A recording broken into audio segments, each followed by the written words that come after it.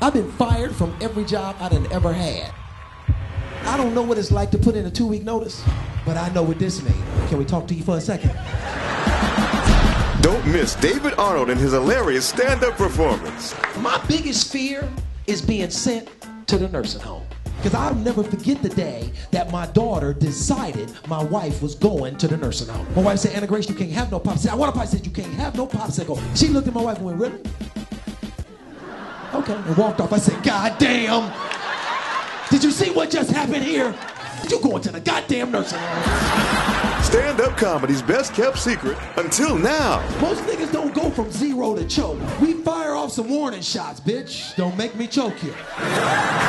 David Arnold is downright brilliant. You won't know what hit you. Oh, there it is. There it is. David A. Arnold's I've Never Heard of You Either. Available online now.